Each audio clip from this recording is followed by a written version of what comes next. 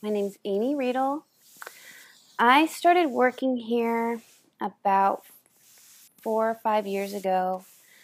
I moved back from California. I grew up around here, but I came back and I was looking for a job and I came in. And I'd been in here as a kid and I just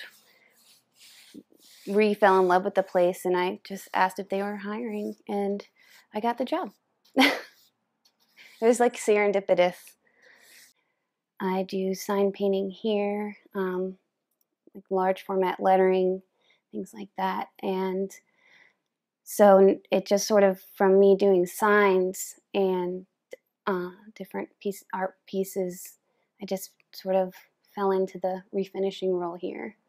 I teach different classes, everything from painting furniture and antique processing to gold leaf gilding, oxidized metals, fabric painting, and I also do all the refinishing of the furniture for the owner of the store and for the design house and the showcase house.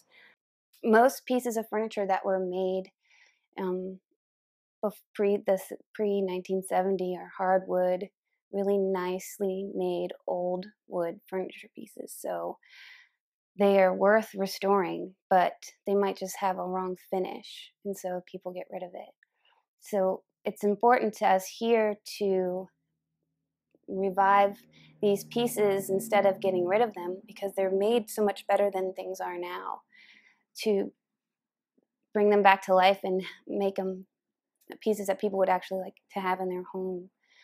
A lot of people have furniture that they have passed down from their family members that don't work with their style or have just kind of that old world feeling. So we try to help people see those good lines and those nice pieces of furniture that maybe just need a facelift a little bit, so they can, instead of spending thousands of dollars on new furniture, spend an afternoon painting something and making it a whole new thing.